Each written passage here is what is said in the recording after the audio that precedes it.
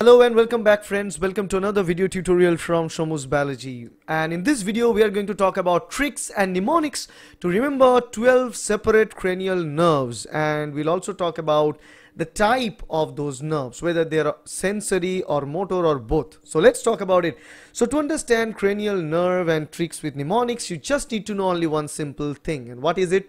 It's nothing but a velvet, it's a velvet. So we all love velvet. If you love velvet, this is just for you. So to understand 12 separate cranial nerves, actually you need to know this particular sentence. It's about your love and passion for velvets. Oh, to touch and feel a velvet gives a very amazing happiness. This is what you need to remember, is just a sheer feeling of touching a velvet, and which is really something good. So once you see that in all this whole sentence, we have this single letters in all sentence with red color. So that single letters dictates each individual cranial nerves. So this is the first sentence that you need to know, which will give you the idea of the total number of nerves. And the second sentence is going to give you an idea regarding the type of those nerves. For example, in this case you say, some says money matters, but my brother says big brains matter more.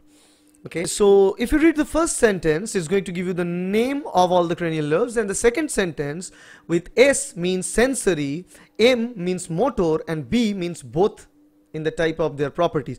So let's begin with it.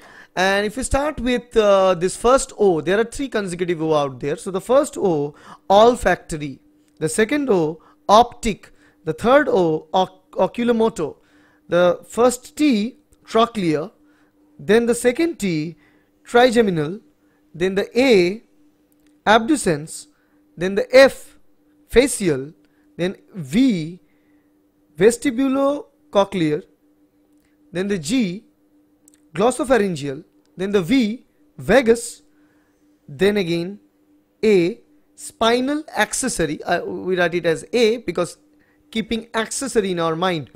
And the 12th, hypoglossal. So it ranging from the name 1, 2, 3, 4, 5, 6, 7, 8, 9, 10, 11 and 12.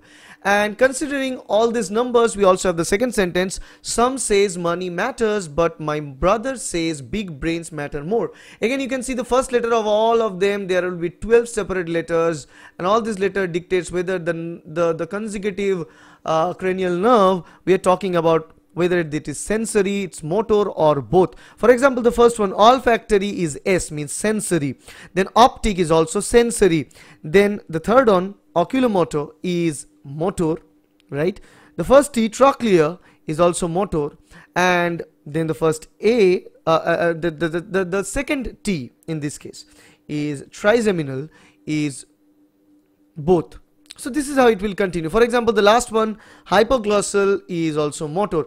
So this is how you need to remember. You need to just write these two sentences down side by side, and that's the way you can connect the things. So again, for simplicity, to touch and feel a velvet gives a very amazing happiness, and some says money matters, but my brother says big brain matter more.